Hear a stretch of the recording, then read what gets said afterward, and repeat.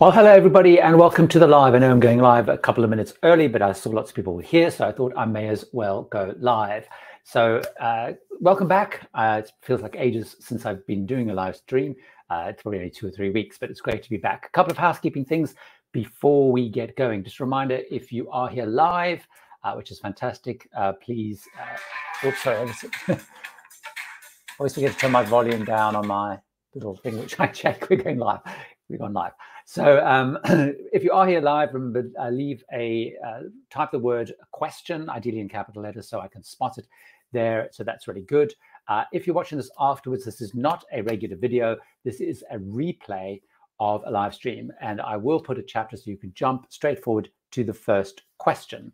So I want to do a couple of little housekeeping bits and pieces before we get going. So I'm actually just looking at my stats today. I'm about, let's have a look, I'm about 500 short of hitting 350,000 subscribers, which is quite amazing. Of course, subscribers are very important. Views are more important, so that's quite exciting. So what I've decided to do this year is partly because people enjoyed having more guests on board, is I'm going to do, I've decided I'm going to get more guests on the live stream, and particularly those smaller emerging channels, particularly channels that have 20,000 or fewer, in some cases 10,000 or fewer, because certainly when I started, getting more exposure was great. So I've invited a couple of people for the next 4 or 5 live streams who often crop up here in the live stream. So they often come along anyway.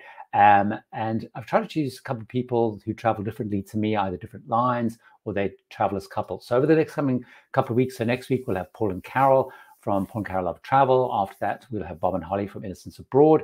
We can have Tom and Dom from Tom and Dom Travel, and Gavin and Luke from Cruise Monkeys. So we'll see how that goes. Hopefully that goes well. You all enjoy it. But it'll be great to also get some different perspectives, particularly on lines that I have less experience with, or people, who love a certain line, which I don't like. So I thought could be quite interesting kind of way of doing things differently. Just a reminder, one other thing is, I always mention this, is if you ever want to become a channel member or patron, that would be great. For example, I live streamed my Regent trip to patrons and members. You get a whole bunch of other stuff like coming, invite to the group cruise and all that. It's not for everybody, but if you're ever interested, below the videos, you'll see the word join. So let's get going. I think that's all the housekeeping stuff. So let's get going. And we've got a couple of questions coming through, but I might just start with some people already saying, guests are fun. So good Lou and Claudia and so on. See that's they're keen to see that. And we've got other people that I'm sure I'll be inviting on, Chad and Matthew Cruz, and so many people I'll come back and hopefully invite on future live streams. But one other thing, by the way, if you are in London or going to be in London this week on the 3rd of February, which is Friday, I'm talking at a panel. I'm part of a panel at the Destination Show, which the Times and Sunday Times put on at 12 noon on Friday. So if you're interested in that, I will leave a link actually in this, because you can get free tickets to come to the show, 2 free tickets, by putting in speaker guest to that. So anyway, so I will lots of more things than I'd probably planned in housekeeping. So as I said, I'm back from Regent 7 Seas. I've already started working on some of the videos. One of them will hopefully be out pretty soon. As I mentioned, I did live blog to members and Patreons some of the early experiences I have here. You probably can't see it, but here's some of my notes about likes and dislikes and so on. So maybe I thought I'd give a quick summary of that, and then we'll dive into the questions, so we just don't spend too much time talking about things people don't want to talk about here. But certainly, I had a great time on Regent 7 Seas. As you know, it was my 100th cruise. A couple of things that I thought they did incredibly well is, many of the cruises since startup, people are complaining or observing that they seem understaffed, staff aren't well trained, and so on. The one thing I would say was the Regent crew were incredible. They felt they're really on the ball. They felt very well trained. They really felt like they were, in their A game, if that's the right expression. I was really, really impressed with the crew. And it's interesting kind of comparing them to other ultra luxury lines, because they're relatively informal in many ways. It's quite a chatty, friendly situation. So the crew are clearly allowed to chit and chat and be a bit more friendly. There are some boundaries there. So, because, for example, I'd taking some pictures with my cabin crew, and they were like, "Oh, don't share those too much or whatever." So they're a little bit jittery about what is and isn't allowed, I guess. But the crew were absolutely phenomenal. If anything, I would say the only downside is they're probably a little bit overly obsessed with making sure that everything's okay. I mean, at dinner, I would have 5 or 6 people, from the maitre d', the head waiter, the waiter, the whatever, ask me if everything's okay around the ship. It's almost people are, almost asking too much, if you like. So someone asking if the video's playing for everyone, I'm assuming it's okay because people are, no one else has commented that. So food, outstanding, incredible menus, incredible food, really, really incredible food. Up until now, I think the gold standard for me for food has been Cunard Queen's Grill. Probably on reflection, I might say that Regent may surpass that, if not certainly match it. Absolutely incredible food. The ship I was on, which was Navigator, is one of their older ships, a little bit riddly, rattly, vibratory. So it's going to be interesting going on some of their newer ships. I really liked the huge choice of excursions you get included within the fare. So you're paying a big premium for that, but including the fare, I worked out I probably got about $1,000 worth of excursions, and a great choice of excursions. But really love the fact that it's always small groups. So even when there was a big excursion like the beach day at Barbados, we went on in groups of 15 and 20 on buses that could hold 30 or 40. So stuff like that. So some of the downsides, dislikes, was, there is no option for casual dining in the evening other than room service. So you always have to go to a full 3-course meal. So even the buffet turns into Sette Mari, I don't know if I pronounced it correctly, Italian restaurant. So there's no option for just a quick, easy dining kind of option. And the program is pretty light in terms of activities. So if you're looking to really be entertained, that's less of a positive. The overall entertainment, I mean, the entertainment team, big team, 12 performers, very talented. I thought the shows were not great. I thought they're very dated kind of shows. And I think it's a pity because the clearly a lot of talent in the performers, but the shows I thought were very dated. And although I think Beth and I had conversations, they had things like a Beatles deck party, which I groaned at because I still see the Beatles as my parents' era. And I'm 63, and they had an ABBA evening, which is fairly predictable. But I thought the entertainment was a little bit dated, a little bit jaded. I thought there could be a real big improvement on entertainment. Seabourn, for example, have started doing partnerships with like Tim Rice to bring something a little bit different. I just felt there's so much talent in that team, and it was a bit underdone. So anyway, that's a quick jog through. Obviously, in my videos, I will talk much more about it, and I'm going to do 2 videos at least. One about this crew specifically, where some things didn't go that well at the beginning, and things got better. And then I'll do a much more deep dive into Regent, pros, cons, and some of the comparisons. So let's get into the questions, because I'm sure that's why many people are here. So AIT Direct just got back from the Toscana, and the buffet was total chaos all the time. So bad, is this normal? I think because they only open for certain hours, it seems to compact the problems. So Toscana, I'm not sure which ship that is, AIT Direct. So just confirm if that is... I'm not sure what ship that is. Tell me what ship that is. But I think the buffets, as ships are refilling up again, are chaos. Buffets have always been chaos and are pretty much chaos. My experience, particularly going back to very full ships like the Koningsdam, and even when I was on Disney in the summer, very full, it was always chaotic. So it's more chaotic from the passenger side. So let us know which ship that is. I probably should know that. Up close with Lawrence booked their first cruise. So Eric, hi there. Excited for an upcoming 10-day Baltic cruise, which is a great itinerary, spotlighting 5 European capitals. Considering excursions, would hop-on, hop-off buses be a good option in Helsinki and Stockholm? So I've done the hop-on, hop-off buses in both of those, and they are pretty good. The Stockholm one is very good. It goes, I seem to remember, it goes really quite a wide area, and does certainly go past the cruise terminals, which is pretty good. Helsinki, it was less exciting, the hop on off bus, partly because there are fewer places to go. So it takes you to the park. Is it Sibelius? So Helsinki, I would probably look more doing some other kind of excursion. It's fine, but the hop on off bus itinerary wasn't quite as exciting. If you are going to Oslo, for example, the hop on off or bus in Oslo is really, really good. If you go to Copenhagen, again, that takes you to all the great places. Helsinki is probably the weakest of all of the ones that I've been on. Peter, hi there, Peter, good to see you again. Now, when you've done super luxury, how do you think it will be to go back to Holland America or Princess? Great question. And in fact, a couple of people asked me during this trip, and I will put it on my list to do, is to do a sort of a comparison, Peter, between, going ultra luxury, where obviously you're paying a lot of money, but you may still have more of an entry level cabin, like I'm doing with Japan, which I think I've got the second best cabin, but it's still way down the ranking of things, versus say buying a Neptune suite or something or a suite on Princess, and just comparing a little bit of those and how it stacks up price wise. So I think I'm quite excited. My next trip, Peter, is actually on Holland America. So I'm going on Amsterdam. People keep telling me off for pronouncing Norwegian, Holland America ships incorrectly, and not dam or dam. Anyway, Amsterdam, South America, and I'm really looking forward to that. Partly, and the reason I'm looking forward to that is partly because it's driven by the itinerary. They go to great itineraries. They have very good destination immersion, and I do really like the music walk, entertainment. I do find, I like some of that entertainment. So I think it'll be great. It'll be fun. It will be very different, to your point. It's a very different experience. So I felt very pampered and looked after and fussed around. There, I know it's going to be a little bit more anonymous because obviously it's a bigger ship. But I'm quite looking forward to get back to Holland America. I do have a soft spot for Holland America, but I will definitely tell you afterwards. I think understanding it's a very different experience. I'll have a much bigger cabin because I booked a bigger cabin there, so that will also be nice.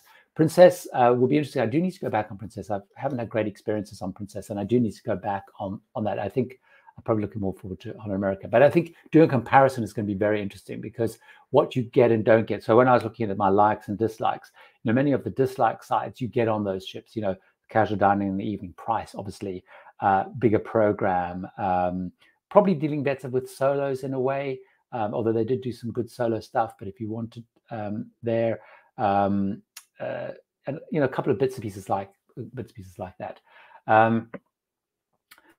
Heather, off on Royal Caribbean tomorrow. We have 2 more Disney cruises coming this year. I'd love to join you sometime, Gary, if you're interested. I guess you mean on Disney or Royal Caribbean? Absolutely. And one of the things is a couple of things on that. Just building on Heather's point is there's two things when it comes to that. Is one of which, as many of you probably know, I am starting to try and do some group cruises. I've got one which is confirmed in April 2024, which initially is just going to be kind of a members patron cruise to keep it a little bit smaller, get some learning and stuff like that. But certainly if you want to become a member or patron, you can still book that. We sold out the original cabins, so it's going to be a little bit bigger than I planned. But then I'm working on, which hopefully I'll be able to announce during the course of February, another group cruise in September or October. It's down to about 3 or 4 itineraries. I just need to zero in on those itineraries and do the negotiations with the cruise line. That's the one thing to do, obviously. And the other is I do post all of my cruises on my blog. So if you go to my blog, tipsfortravelers.com, and travelers with 2 L's, people can also see when I'm there. So if anyone's done a world cruise, I've only done half a world cruise. So no, but if anyone has, be great to know. Actually, Jana making the point, actually, there is a lot of Princess deals on at the moment. I actually got one yesterday. Now, Princess is probably a little bit on the weaker side normally for solos, but they're doing a solo promotion at the moment. So that's quite good. Is the suite of 6001 of Koningsdam a good suite? I don't know if anyone's been in 6001. Shout. One of the things to do, by the way, up close to Florence is I would literally Google, go to YouTube and put in Koningsdam Suite 6001. You'll be surprised how often those cabins come up. And also on Cruise Critic, they now try and get people to review individual cabins. So that may help you as well. Bill asking a question. So I'm going to have a slurp of my tea. Booking a cruise on Oceania, thanks to your comparisons. I love that, as you know. They're offering a 2-for-1 booking and other perks. How can we tell if this or that on other lines is actually savings or bait? Great question, Bill. And there's been actually quite a lot of discussion in some of the forums and in some articles I've been reading about this. So In the wave season, like right now, there is a lot of deals and a lot of competition, and it's sort of coming towards an end. But January is a massive big month, so a lot of the deals around seem pretty authentic. So, Regent, for example, are doing a 2-for-1 deal, and sort of comparing, it does seem pretty good. But that's at the same time where we're seeing definitely fares are increasing, and we've seen a couple of the earnings call from like Norwegian. I've seen some interviews with Carnival talking about how they are seeing fares increasingly going up. So at the moment, I think it's a combination of two things. One of which the deals in the wave season are normally pretty good and pretty tight. A lot of them have launched new itineraries, so they're trying to get ships way out. For example, I got a Regent brochure in the post today. I mean, they write out into 25 already with lots of kind of early booking deals. So generally speaking, it should be at the moment they seem kind of okay. There's lots of but so I do think at the moment they're okay, partly because they're in a very competitive world. That I've seen, come back to my Princess point, I'm seeing Princess sort of upping some of their promotions. But I think you need to watch out very carefully. I'm trying to think of the article that I read where there were some comparisons saying just watch out a little bit. But prices are rising, fares are rising definitely, and that links to the video that's coming out after this, where I talk a little bit more about fares. So Mark, I'm cruising with my large family and bringing our 1-year-old baby. We're cruising on Norwegian Cruise Line in the Caribbean. Any recommendations? So Mark, one of the things I would double check is what, and I can't remember exactly on Norwegian, what the situation is for children of that age. So I know someone asked me recently, they wanted to take a child who was under 2 years on a cruise, and not all of the cruise lines had either, access to the kids club or sort of babysitting facilities for kids under certain ages, like 3 years in some cases. Some of them do. So I would first of all check that, so you can understand your flexibility. Are you going to be able to put the little toddler, so 1 year called toddler or baby, I guess little baby, into some sort of a kids club or some sort of babysitting, which gives you obviously more flexibility in the evening, because that's really going to be important. So I would focus a little bit on that, because that's going to be your drive. The other thing I would say on Norwegian Cruise Line is, I'm not sure which ship you're on, but many of the ships still have, although we don't know if it's going to last, the big production shows in the theatre. So they have actually just on Encore cancelled at very short notice Kinky Boots, but all the ships at the moment seem to have them on, although Norwegian says they are going to be cutting back on entertainment. Entertainment team. So one of the things I would do is make sure, whether you check before you board or once you're on board, is make sure that, particularly if you're traveling with a large family, a large group of people, and you all want to go together to see those shows, that you book the shows as early as possible. And also linked to that, because ships are back sailing full again, is plan across your trip what excursions you want to do and what especially dining you want to do, and go in as early as you possibly can and book those as well, because those are becoming more and more challenging to book. A lot of us got used to in 21 into 22 ships went full. You could book excursions a little bit later. It didn't matter. Definitely, I'm seeing it really fills up. I mean, even with my Regent trip, with excursions are included. I mean, I literally went in as they opened, but realizing because people with higher grades could come in a little bit earlier. And, I was waitlisted on the very first day for some excursions. I managed to get lifted off those, which is good. So I would really go in. Helen or Gary, so it's Helen or Gary here, tipping on Norwegian Cruise Line. So Norwegian Cruise Line, they will give you a couple of options. It's auto-added, so you can pay them before you go. So for example, my Norwegian cruise that I've got later this year on their new Viva ship, I've prepaid the gratuities, so they're done, out of the way, or they will charge them on board. And they've just increased them by 10%. So the tipping has gone up, and there's a slightly different tipping. You pay slightly more if you're in the Haven, as you do if you're in a balcony inside Ocean View or Solo, the Solo suites. And I can't remember the exact number, so I won't quote it, but it's around about $14.50 per person per day. And that includes kids as well, from what I remember. So one of the things I think it's often good to do is prepay before you go, so it's done. And then, remember, you don't have to tip on top of that. Some people like to tip on top of that if they have a great cabin steward or the barman.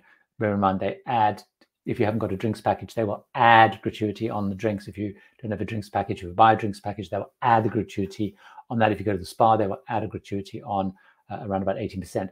But I like to prepay them. If I have great service, particularly in the cabin steward, I will tend to tip a little bit extra. So even on Regent, where it's all included, I had the most phenomenal cabin steward. So I actually tipped them a little bit extra. They were almost like a little bit surprised, but they also did. They were both fans of the channel, which was, well, they watched the channel. I think they were fans, and they both subtly hinted that they wanted to be in the video. So I also felt that was a good thing to do. So that's, get it out the way. It's there. And one of the things that's important, although I can't remember the cutoff date, is I think it's probably too late now. There was an opportunity to prepay gratuities at the old rate. So go and check that. I can't remember, Helen or Gary, what the cutoff date for that was. I think it might be the end of this month. So that's what we go. Here we are. Beth's been on a world cruise on Crystal, Grand Voyages, and booked on Mariner for 2024. Very exciting. Very, very envious. Lawrence asking the question about Coningsdam. Hopefully we've answered that. So Andrew, in terms of the scuba diving, I suspect you're right.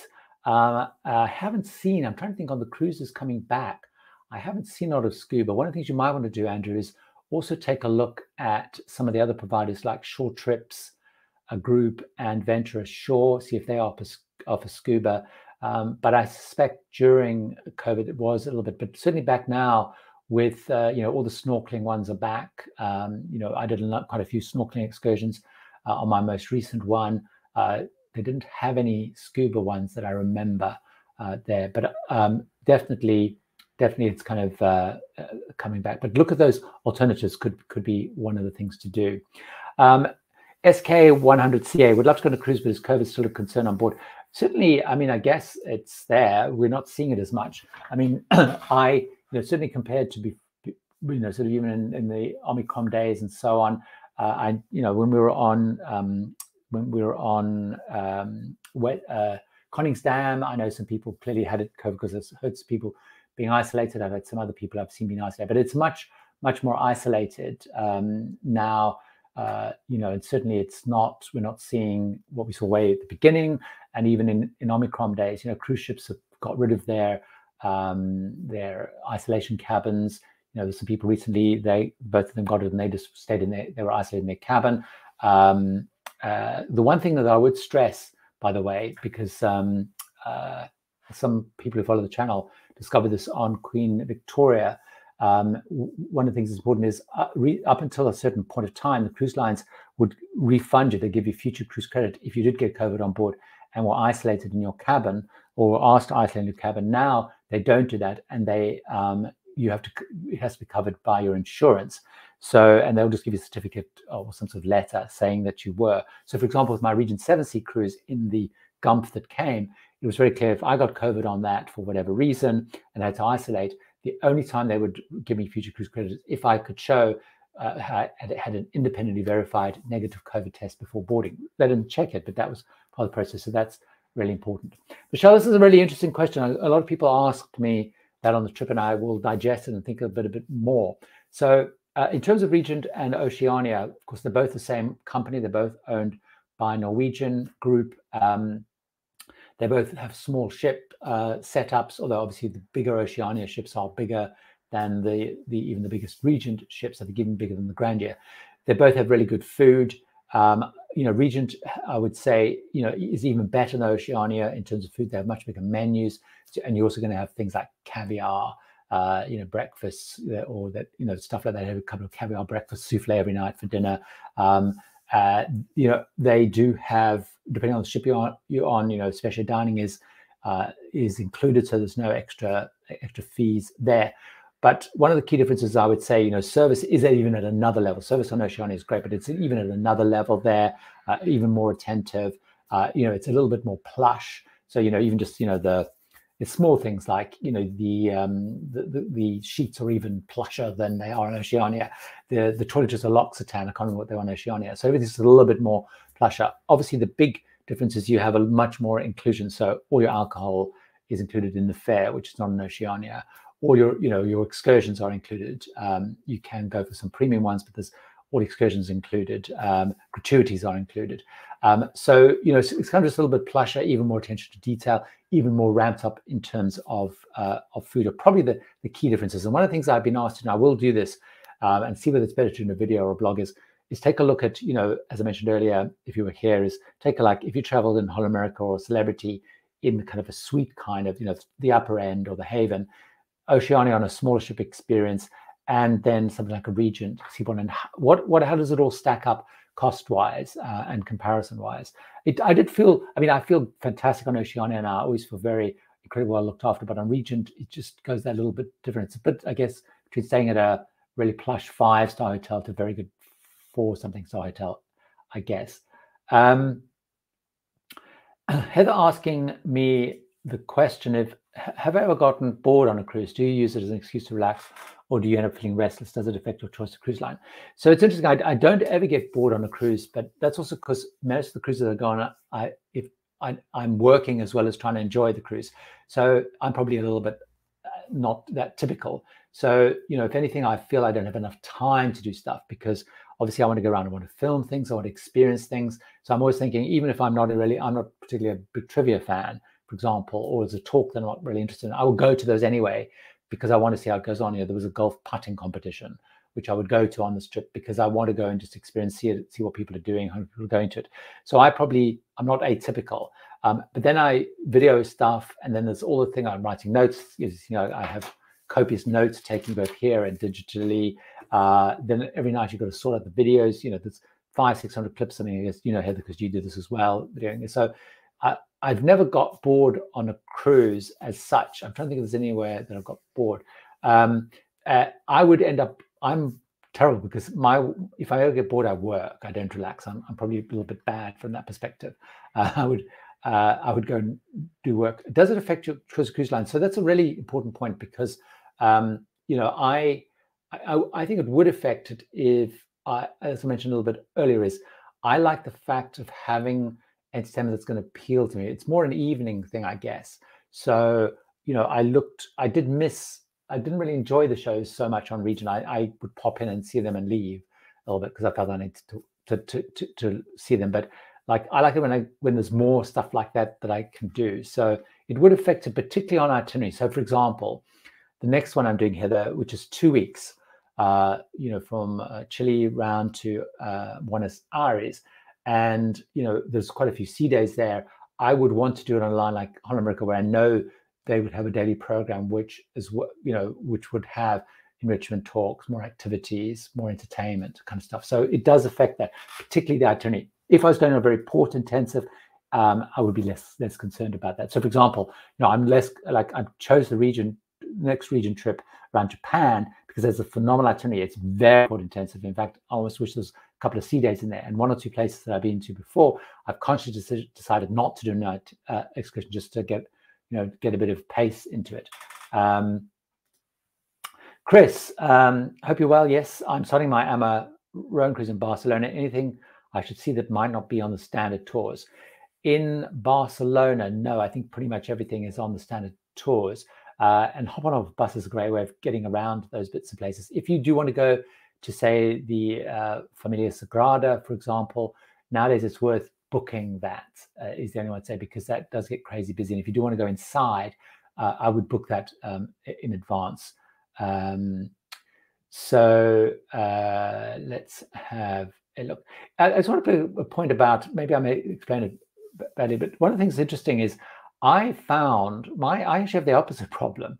Is people, crew want me to take the pictures, but you're right. I will often ask, is it okay if I take a picture or take a video? But often, that people get very excited about it. But you're right. You have to be very cautious about how you do that. I did touch on that in one of the little live blogs I did, which was more about one of the scams I've seen blowing up a little bit in the Caribbean, where if you're taking pictures in certain places, people are, particularly stall holders or people on the beach selling stuff, are becoming a little bit wise to it. And if you don't ask them to take a picture, even if you stand across the road, take a picture of the stall, they're then like, you've taken my picture, you didn't ask me, you have to buy something.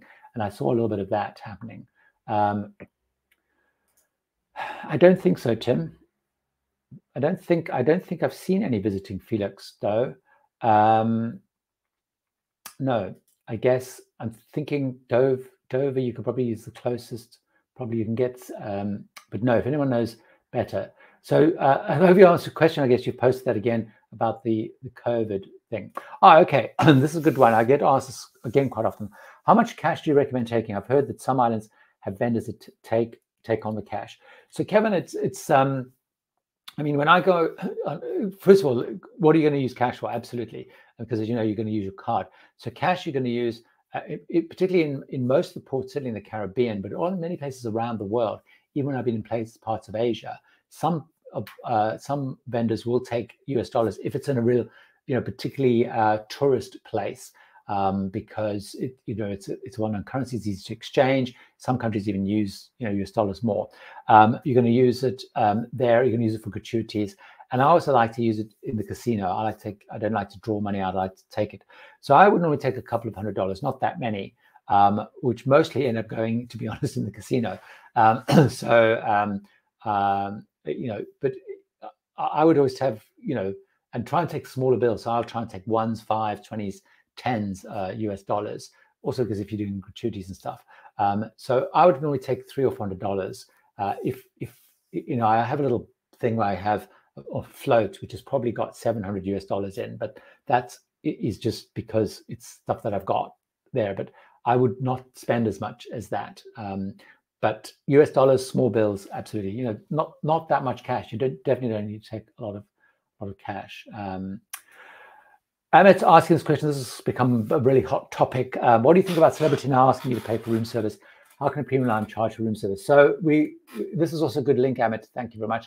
Setting up this week's video, which is coming a little bit later. Maybe I'll do a little punt for it now, which is 6 unwelcome changes cruise lines are making this year. So that's a video that's coming out at the end of this one here, which touches on some of these areas. A lot of cruise lines have chosen, obviously, had charges for room service.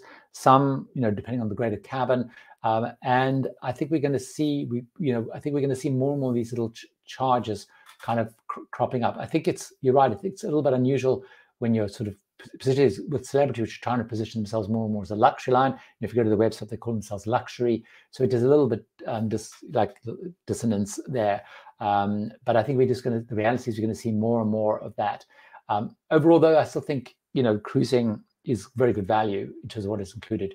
But cruise lines are definitely going to be upcharging here and there. And I talk about it a little bit more in the video, but it says a little bit, yeah, I understand. I absolutely understand your point. So Lucy talking about it, they're going to be at that show there. Let's have a look. Heather asking the question. Let me touch on this one actually. Heather asking the question about the muster. So one of the disappointing things on my Regent trip, and I did talk about that both in the live blog and I talked about in the video that I made about the trip specifically, is we had a live muster drill. And what I discovered afterwards, talking to the hotel director, because I went and asked him, is why has it gone back? Norwegian Cruise Line have decided across all of their brands to go back to live muster. Royal Caribbean have said that they're not planning to, the Royal Caribbean at this stage. So it'll be interesting to see. And we're seeing different parks like Disney have gone back. And Heather, I can't remember on your most recent Disney if you had a full muster. Now, what it seems to be is I asked the hotel director why, and he didn't really know why. One thing I would say was pretty shambolic because they're not used to running muster drills. And it was very shambolic and took ages and ages. So it kind of exacerbated the annoyance of the traditional muster. Talking to some people, what they're saying is because cruise lines were getting very frustrated by how many people didn't go and report, so they were having constantly to harass people to come and check into their muster drill. Some cruise line had introduced the watch the video, but there was no guarantee that people would watch the video. But as the hotel director pointed out, you couldn't watch anything on your television or do anything on your television until you've watched the muster drill video. So people would watch it at some point. But I think it was more just the hassle factor. So it doesn't seem to come from the Coast Guard. It just seems to be that I think they were just getting frustrated. Interesting enough, the hotel director felt it actually was a fairly efficient system. As you boarded, make them go via the muster drill. It did seem to me, I guess, which is the point, guys, point is, it did seem a little bit less work in some ways because they didn't have to have people standing for hours and hours and hours in the muster station because they just get over with in that 45 minutes or so.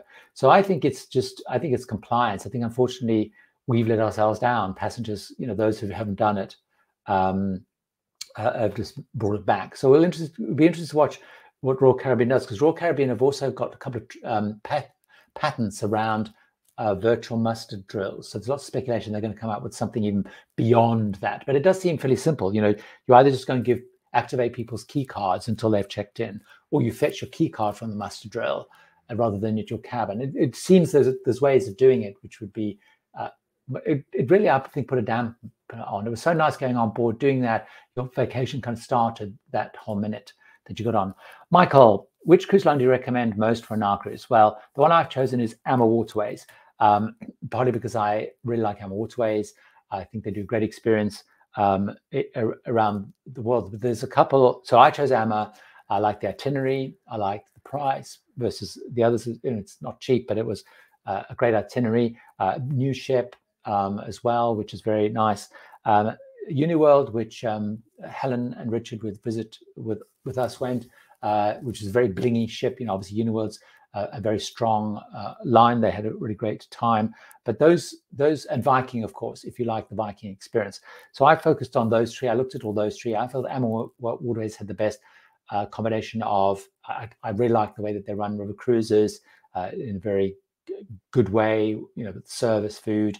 I like the look of the ship, and the itinerary is really good. Also giving the opportunity to build in the Abu Simbel excursion, which I've always wanted to do since I was a kid. So that's the one that I chose. And obviously, after I've been in April, I can tell you that was a good choice or not. David, just booked our first cruise. Very exciting. I think you've said always use the cruise line excursions for our first one, but everyone is saying that they're so expensive. You should look around what's best. David, the reason that I say focus on the cruise line for your first one is simply because for many people on their first cruise find the whole idea of missing the ship quite stressful. And the plus side, if you've got a cruise line excursion, is the ship will wait for you if you're late back, if the excursion gets delayed. If you've gone on a private excursion or you self-explore and don't come back in time, the ship will leave without you. And that is true no matter which cruise line. So in Regent 7 Seas, which bills itself as the world's most luxurious cruise line and all that sort of stuff, in St. Martin, we were going to leave without 2 passengers because they were not back at the board time of 2:30. At 5 minutes to 3, we were leaving at 3. The captain announced we would be leaving because 2 passengers were not back. They had taken in everything. They had packed up everything. They were literally about to pull the gangway. And the 2 people arrived back sauntering through. They didn't have to run down the pier to get it, but they would have been left behind. And for a lot of first timers, it is quite a stressful thing, particularly if you're changing time zones and now have you got the right time. So actually don't enjoy yourself in port. So that's the reason that I think going on your first cruise, there's so many new things to experiment, explore, and learn. Having that as one less thing to worry about is a good idea. Of course, there's a premium for that. The advantage, of course, is most cruise lines, they'll also have someone from the cruise line as part of the excursion on many of the excursions. So you've also got someone there if there's an issue or you've got any issues with the excursion. So I just think in terms of from a stress relieving point of view, do that on your first cruise is why. They are more expensive. You can look around. There are things like Venture Ashore, I mentioned earlier, Short Trips, Group.com. They run those. They build in little guarantees around getting you back to the ship on time, or little guarantees that if they don't, they will help you get to the next port. But that's why I would do it. For your first cruise, be less stressful than just there. Costa Toscana, okay. So Costa Toscana, I thought it might be Costa. So Costa is an interesting line. I mean, Emma Cruz has just been on Costa, and you're right, it is a little bit more manic. The whole Italian thing is a bit more manic. So I don't know any more, but buffets are generally just crazy. Is it like when you go off in the port? Is it a full program on the ship, even in port? Okay, so Peter, I guess you're asking me comparing to, is Region 7C where you need to go to the port? So it's a pretty light program in port. It's a pretty light program even on sea days. So in fact, I have, I just disappeared out of shot for a minute, but I will give you an example of a port day.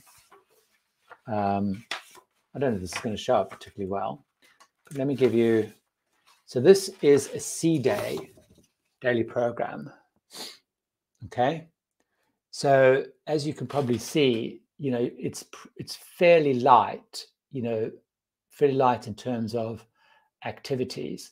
So that's a C day one. On port days, you would find even fewer activities. So let's take a look at let's take a look here at St. Bart's, just at random. So that is the daily program. You know, see, basically the sports facilities are open. So it is, you know, it is a pretty light program of activities. And also the reason for that, I think, is because they have so many excursions included. So, you know, for example, in St.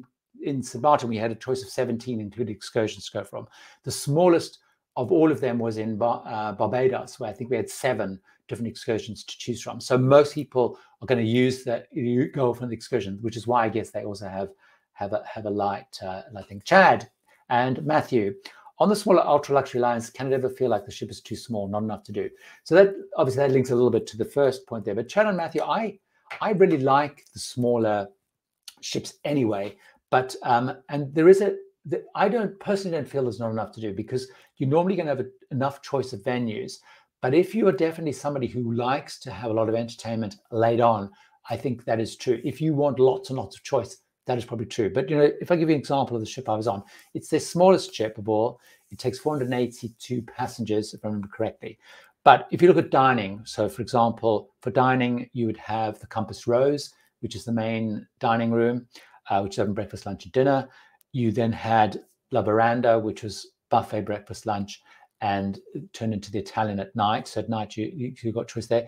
Out on the pool deck, you then had like a casual dining option. And then you also had like the coffee corner, which would have little snacks. So you then you'd have a coffee shop. But then in terms of in the evening, you'd have like the Navigator bar, which is a little bar with a pianist. You'd have the Star Bar, which is just in front of the theater, or you'd have Galileo's Lounge up at the top of the ship, which had live music playing. So you see, you've got a bit of choice. It had a casino, which was actually quite big, considering the size of the ship. So there is choice of stuff to do. You've got a pool deck, hot tubs, you know, crazy golf course. So there isn't. It's not that there's not enough. It's not that it's too small. You do have choice. But if you want, you know, if you're the sort of person that wants in the evening, you know, you want to be able to choose between going to watch a band and a production show and something else and a comedian and whatever, definitely then it is small. But I quite like that small experience. I like also the fact that you come out of your cabin and it's literally minutes to get anywhere. You know, it's boom, boom, boom, everything's close. So I don't. I'm asking the $1 billion question, Regent or Silver Sea, which one is better and what's the difference between the two? But this is a massive question and I will tackle it. I'm going to do a whole video around it because I really want to spend a bit of time digesting it and do a comparison, Regent Seabourn and Silver Sea, and look at all of those because I think they're different in very different ways. Interesting though, Silver Sea feel, since Royal Caribbean have taken them over completely, to be shifting more towards a Regent 7 Seas. So for example, I booked a Silver Sea trip to South Africa in a year or so's time, and they have it's a much similar experience where the flight, the transfers, the pre-stay hotel, the choice of included excursions, et cetera, is more bundled in. So it's becoming more of a similar bundle to Regent, whereas Seabourn does it very differently. So I will answer that in more detail once I reflected better on it. So let's have a look. With Mustard John, I think we've been asked. Okay, here's an easy one to answer. Brendan, how many cruises do you estimate you do go on per year? Well, very easy to answer that. I do roughly 1 a month. And actually, I list all of those on my blog. So that's why I sort of know. So, and I tot them up and all that malarkey. So this year, ironically, I'm probably doing slightly fewer this year because I have a big gap now between this one and the next one. So I think I might be doing 10 this year, but roughly about roughly about one a month in the last couple of years. Obviously, when I was working full time, then I was doing maybe 2 or 3 or so. So let's have a look. Cindy, I took my first cruise, Princess to Alaska club class. Only saw our steward twice. On the first day and last, room was always made up, but always had to ask late enough for my next morning breakfast menu. No, that's pretty unusual, actually, Cindy. So that's kind of disappointing. I mean, it's interesting because Princess haven't done it yet, but some of the cruise lines have started to reduce the amount of cabin attendant service. So Norwegian, most recent announcement where they are removing, except for suites, I think they're removing the turn down service in the evening, and they're reducing the number of cabin steward roles and merging them. So you used to have like a senior cabin steward and a junior cabin steward. They're merging them into one, just having one role, slightly fewer, a little bit less kind of service stuff. And we've seen that already. One-day service on things like P&O Cruises and a few others have done it. So that is kind of unusual because normally they're kind of outside in the corridor. So that's certainly not my experience. I think on my last Princess cruise, I probably didn't see my cabin steward as often as on others, and I only met them on the second day or so, which was a little bit unusual. But it is more unusual. And certainly normally, Princess, I don't think have stopped the night turn down service, but obviously one of the consequences of cruise lines reducing the turn down service at night is things like morning breakfast menus and stuff. You having to sort of hunt those around in the room. And that's something, again, it's a good link into the video that I'm doing later. I'm punching my video a little bit later. Anyone else who's had recent experience of Princess? I think a couple of people here have been on Princess recently, if you've seen that more recently. So Heather's going on Home America, which is fantastic, which is great. It'd be interesting to know. Warren asked me the question, who's the cruise director? It was Margaret. I did write her name earlier. Margaret was the cruise director. Oh, you've seen that. I've answered that. It was interesting because she was just back on the ship. She'd only just come back on the ship, and there was her sort of assistant. I think they were trying to obviously, who was in the production cast. I guess they're building her up to become cruise director. And the assistant cruise director. So the assistant cruise director sort of started to become the face of quite a few events, I noticed. So I guess they're trying to get her ready to take over a role. I guess with one new ship coming on board, I guess they need more cruise directors. Janet, is the next member cruise September, October? Yes.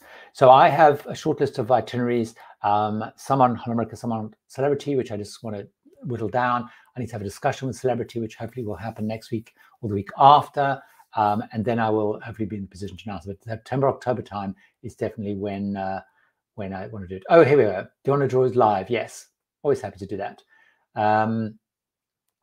So let's have you gone from Paris to Le Havre? We've been there once and did it. Normally, so I don't wonder if it was worth the time. We reported. I have not done that, Moonman 547, because it just, partly because I know Paris quite well. I worked in Paris for like 4.5 years. So I kind of know Paris quite well. So, and didn't particularly enjoy working in Paris, to be honest. But so I didn't really feel the need to go to Paris. I felt like I'd done what I wanted to do in Paris. So I haven't done it. It's a very long day. If you haven't seen Paris and you want to see Paris, it's definitely worth it. It's a bit like, going to Florence from Livorno, or which port you have to be in, La Spezia, I guess the other one. If you've never been to Florence, it's definitely worth a long day to go and see the stuff. I would say it's a long trip, but if you've never been, it's definitely worth going. Here we go. So Jeffrey's saying reprice April cruise with the solar supplement, so which is good to see. So I will. Okay, well, I hope you heard the answer to that. I will definitely do that in much more. I will definitely do that in much more detail. I'm close to Lawrence. If you were to choose 1 or 2 excursions on a 7-day Alaska cruise, by how, which would it be? Okay, so Lawrence, it also depends a little bit on your budget, because excursions in Alaska can be really, really costly. So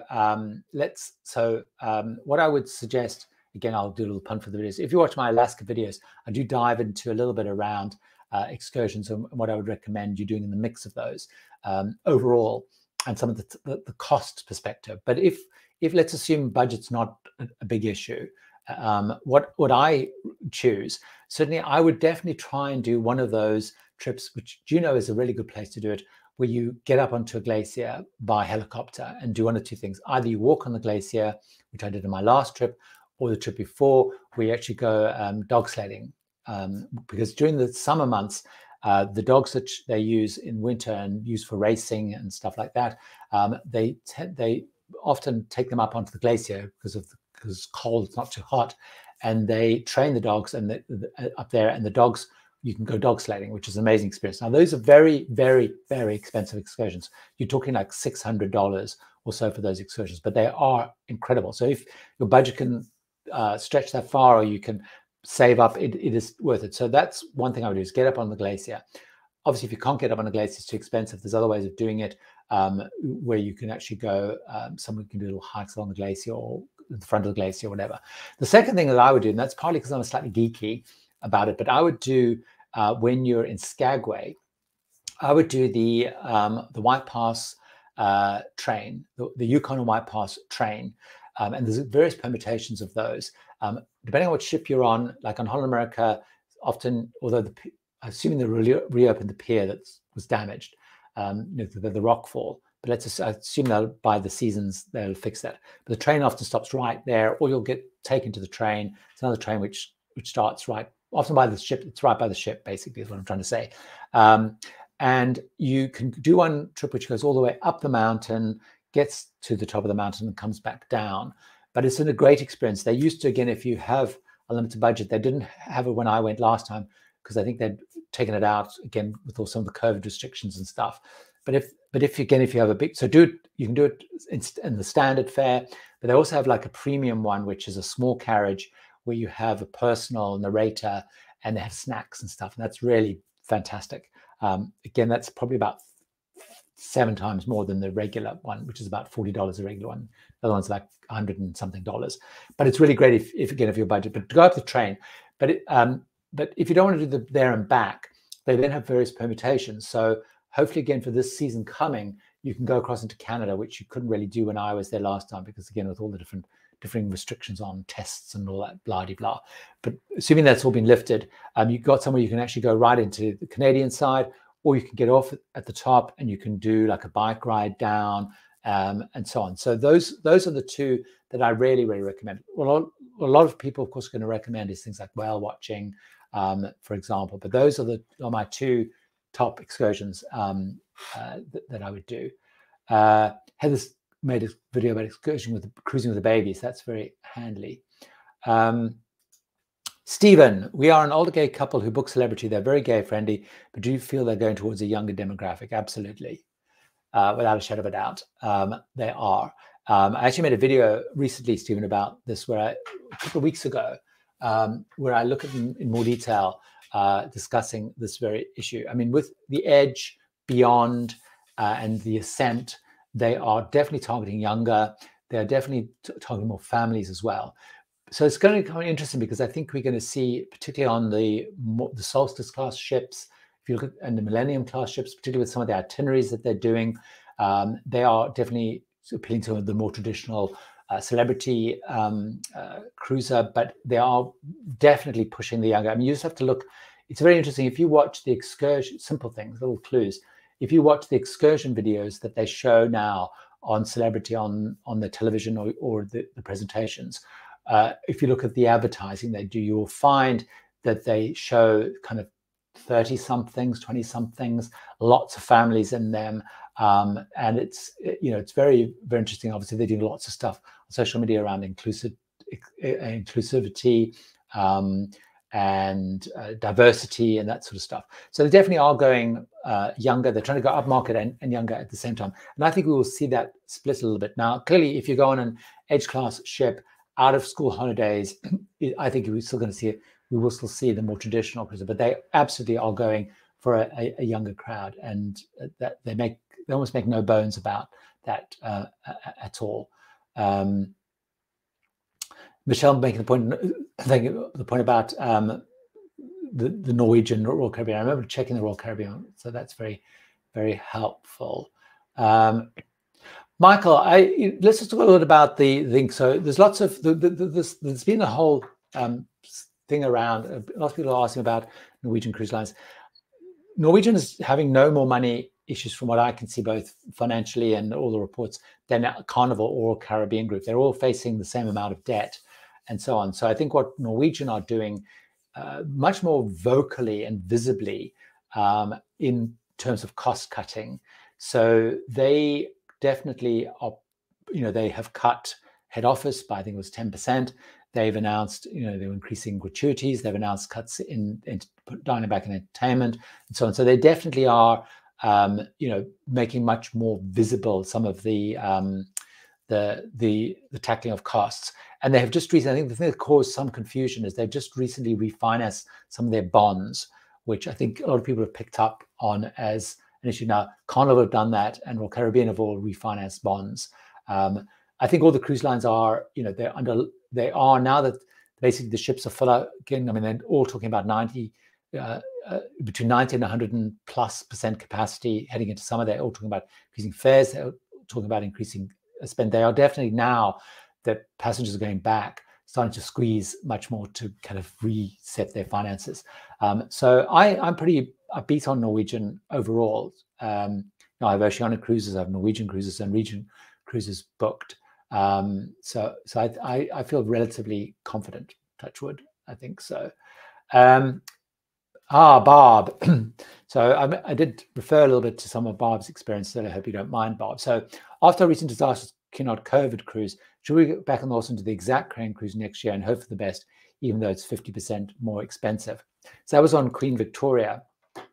Really interesting point, Barbara. I guess it depends how, whether Queen Victoria now is like a ship which brings back shudders, as it were. I mean, I do think, I would be tempted to try. I mean, you're right. First of all, the prices are crazy more expensive. I would be tempted to try one of their different ships. I feel like that ship, and that it's always going to have that. I don't know if you feel that, but I would feel that ship's always a little bit kind of tainted in many ways. But I think, Cunard hopefully will get their act together. They do seem to be very erratic with customer service. I get lots of emails about Cunard customer service and lack of consistency. But hopefully they will get a grip on it. But I would maybe look at one of their other ships, and maybe the Queen Anne or somewhere like that. I worry that you'd go back on it, always get that sort of like, ooh. Emma, would you do a Norwegian cruise line for Alaska? I think they offer Glacier Bay. So I would consider Norwegian. You're right. Norwegian, Princess, and Holland America are the ones that have most access to Glacier Bay. Mark, my partner, had actually booked Norwegian Encore for this year to Alaska, which he's actually had to cancel because our work clash has come up. I mean, I would, in terms of if you want the Norwegian experience, which is, the bigger shows and the choice and all that stuff. So if that appeals to you, is going to Alaska with that whole experience. So I would consider Norwegian if you're looking for that. Personally, I prefer the slightly more enrichment, smaller ship experience in Alaska. But you're right, they do have a lot of experience in Alaska. And if that free, the anytime, freestyle cruising, the bigger production shows, all the choice, or their rare premium, of course, they're having. I would absolutely consider they definitely are. They know Alaska really, really well. Okay. KY, does Navigator show her age? Is it worth traveling with the older ships versus grandiose better? Navigator, absolutely. I mean, she does show her age in that she's an old ship, mostly more in the way that she sails, in that it's a ship which has much more vibration, for example. So if you're at the back of the ship, like at La Veranda, in the evening at Sete Maria or whatever, there's a lot of vibration there. So I certainly wouldn't want a cabin at the back, although I did meet some people on the cruise that had cabins towards the back and they didn't have any real issue with it.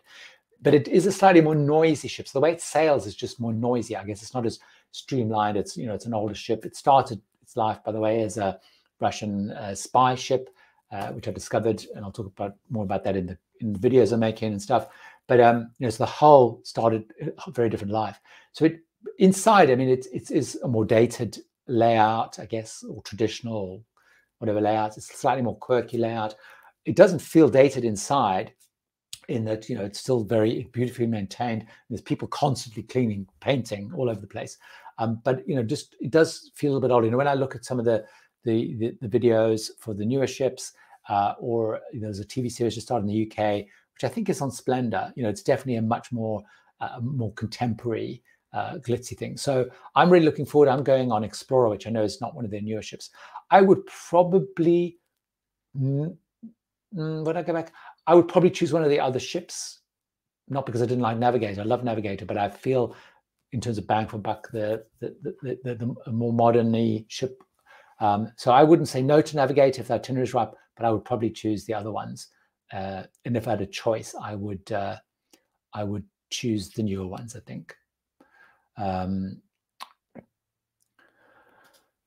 Is anyone else having problems with the Royal Caribbean app on the larger ships?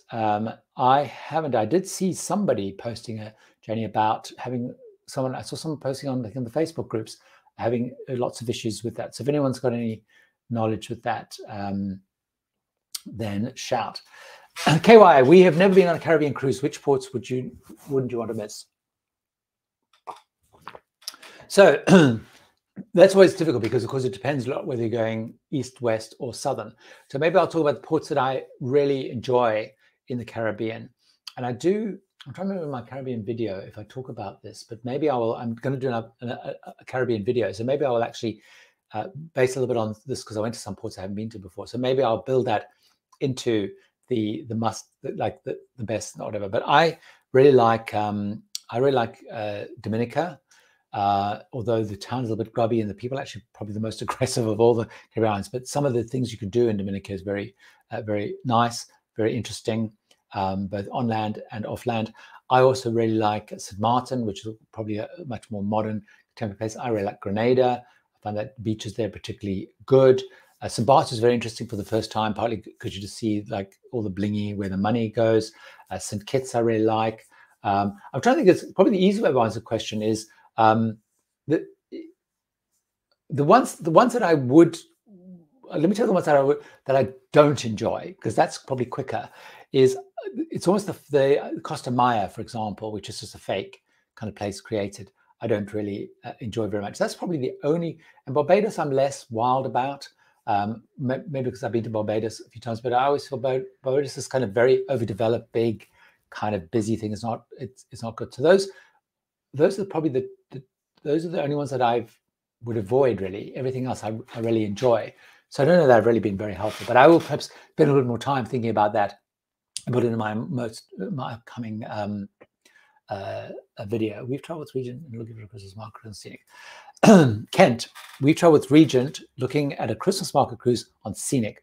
What are your thoughts on the comparison between the two? Well, certainly, Kent, Scenic is sort of definitely at the upper end of the river cruising side. So things like Scenic, Uniworld are sort of right at the top there. Amber Water is probably sort of not quite in that group. And then you sort of got like your Vikings, Amber Waterways, Avalon. The next. So Scenic is probably a good choice. I mean, Crystal, of course, were trying to be we're trying to do the river thing. Obviously, that didn't work out. They went bust. They've sold their ships on to another provider, which I don't know how good or whether they're doing a Crystal type experience. But I think Scenic should be is a very good good choice if you're looking for something like that. Dale, I have cruise watch alerts for my Holland America cruise played in full. I got an alert that it dropped 10% in price. Do you recommend contact How now? Wait for bigger multiple decreases? Dale, you should contact them now. Now, the challenge, of course, because you've paid in full, is you do have a slightly less negotiating ability.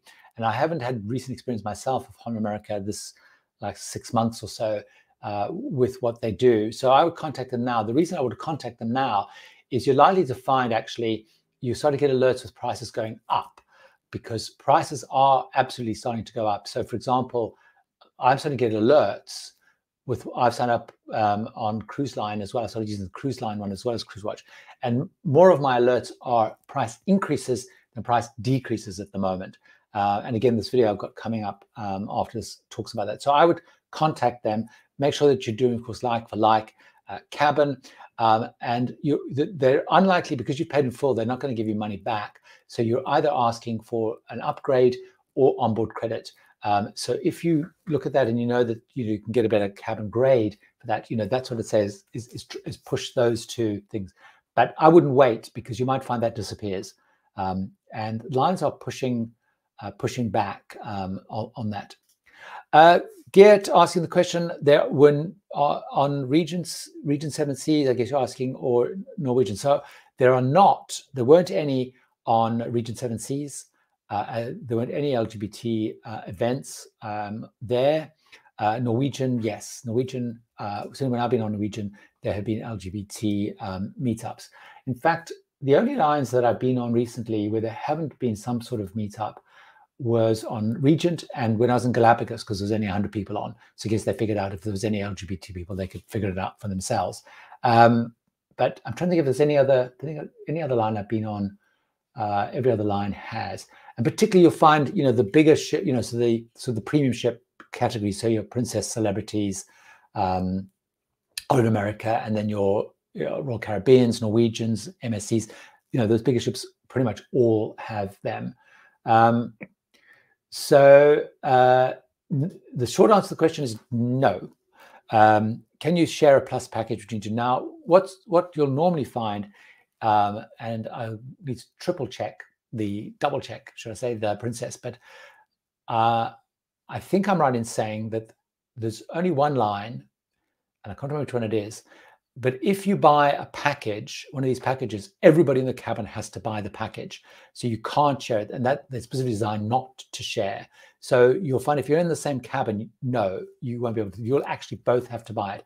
Now, there is one line, and I can't remember offhand which one it is, that doesn't require that. Is it Royal Caribbean? I can't remember. There's one line, but I'm pretty sure that in Princess, everybody has to buy it. And if it's the alcohol package, everyone over 18 in most regions has to buy it. So if if there's 4 of you in the cabin, but 2 of you are kids or teenagers, just check also whether it's an 18 or 21, because it's on us. Everybody has to buy the package.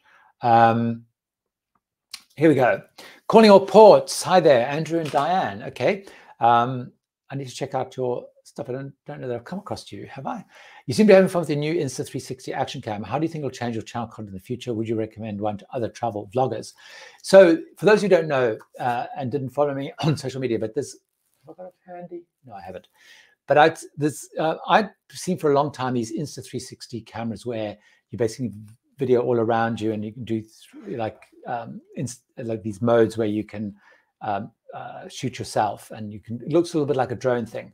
I got it because one of the things because I cruise quite a lot by myself, I often am having to hold my camera out, and I had these very close shots. The Insta360 enables me to effectively look like someone else is shooting me. So the way it'll change my content is it just will give me a little bit more ability to show me in situ and create more drone effects without a drone, because obviously you can't bring a drone on board most ships. I've given up bringing a drone. So you can create some drone-like effects. So that's how it's going to change.